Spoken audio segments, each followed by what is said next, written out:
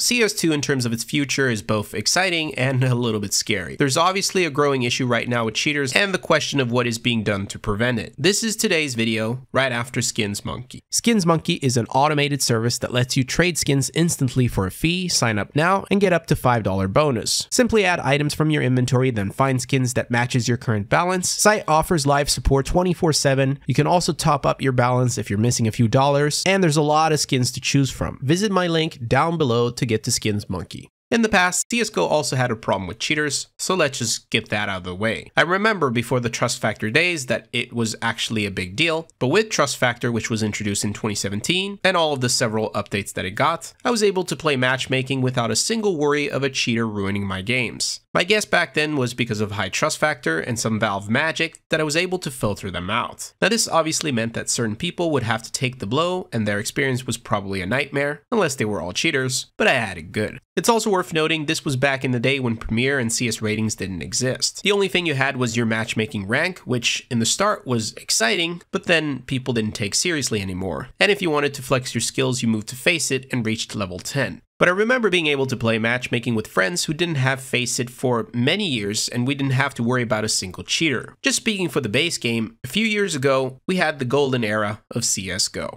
Now, in CS2, I didn't have to worry about cheaters either, even with Premier. Premier basically introduced ELO and a leaderboard, so you would think this would naturally attract cheaters. But so far, it didn't do anything to me, so I was happy. And then, in January this year, it finally happened. At 21k, I met my first cheater. Well, obvious one at least. It took 143 games before it happened. Now since then, I started meeting them daily. Just imagine this, from my point of view, they were non-existent for years, and suddenly I'm infested with them daily. Now I know that this wasn't just a me thing either. For most of us, we had cheat-free games, and then just this year, some things changed. Now again, CSGO hasn't had the cleanest era. Even Counter-Strike 1.6 suffered from a lot of cheaters. But I would argue that CS2 right now is in Counter-Strike's worst state. There's obviously nothing I can do to prove how bad it is because I don't have the data or the numbers to confirm any of it, but the community right now speaks for itself. I was able to separate the good and the bad feedback in the past, but this time the gates are truly open and everyone, including the good guys, are complaining about the state of the game. Jeff, for example, which I can proudly say, is or was the go-to guy for me in terms of funny matchmaking related content, but it's gotten to the point that even he can't play in Premiere because of how bad it is. And the reaction is getting worse. We've seen content creators now who have simply given up on CS2 entirely until cheaters become less of an issue. So even if you don't believe Counter-Strike is at its worst state right now, I can say with absolute certainty that the feedback has never been this bad ever.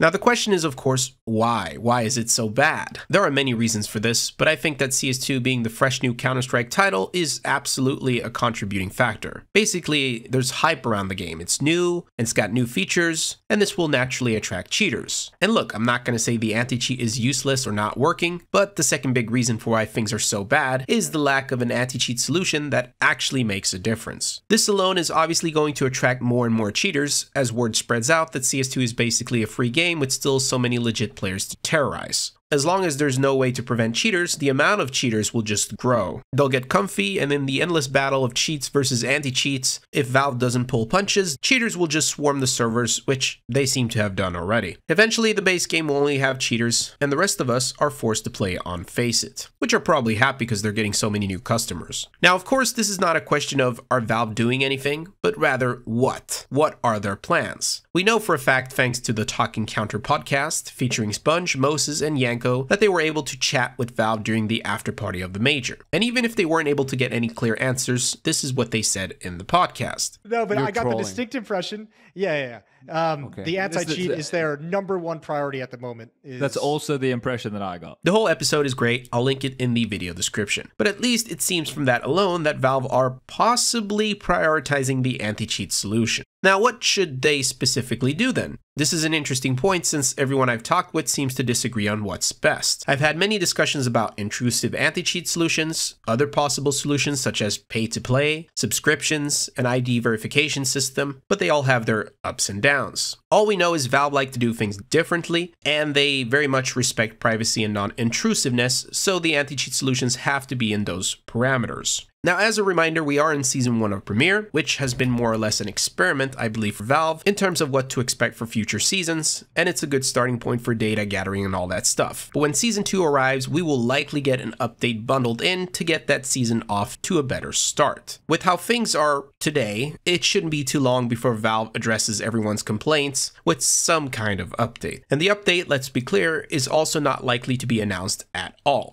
Because why would they? Why would they announce an anti-cheat update to all the players, which includes cheaters? It sounds rather counterproductive giving them a heads up. But yes, I still think some kind of update will happen soon, and it's most likely going to happen with the introduction of something like a new season of Premiere, because that makes most sense. Let me know your thoughts down below, and I'll see you guys soon. Peace.